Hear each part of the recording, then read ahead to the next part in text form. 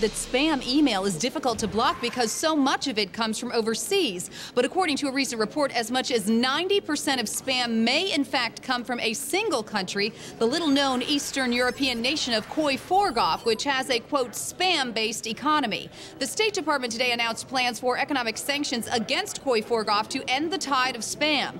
The sanctions would prohibit Koy4Goff's main exports, cheap prescription pills, ringtones, penis enlargers, and free iPods from entering the U.S. as long as the spam continues. The Koy4Goff government issued a strongly worded statement condemning the sanctions, and this morning in Affordable Paradise, Koy4Goff's capital city, Prime Minister Justin Mike spoke out against the measure. America has no right to condemn our way of life and make rain go away.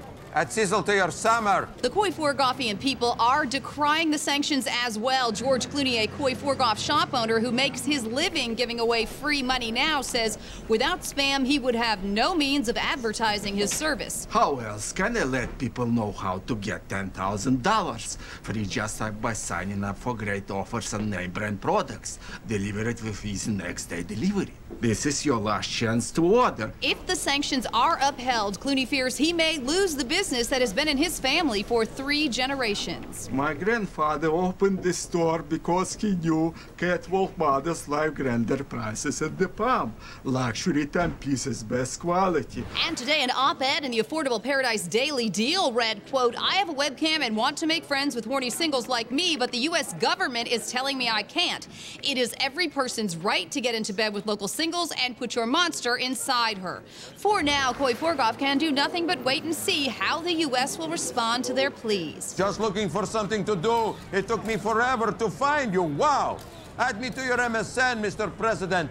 Add me to your MSN. In the event of an economic crisis, Koy4Goff's neighboring nation, Pop-Upistan, has promised to send an aid shipment of 5,000 free Xboxes, a free credit report, and to help Koy4Goff citizens find their old classmates. Should Koy4Goff ignore the sanctions and continue shipping products to America, the U.S. State Department will seek funding to construct a giant national trash can off the coast of New York where all the spam can be dumped without even looking at it first. Moving on, Beyonce is slated to play Aretha Franklin, Grace Jones, and Nat King Cole in this year's biopics. Live cams, teen sluts want to talk to you. America XXX. Stuff her with your jackhammer. Pussy isn't wet now, America. Number other set first because great tell. Did not words for side, does light will. Here, second long, him in 5. Above, have 3 across. Left work me.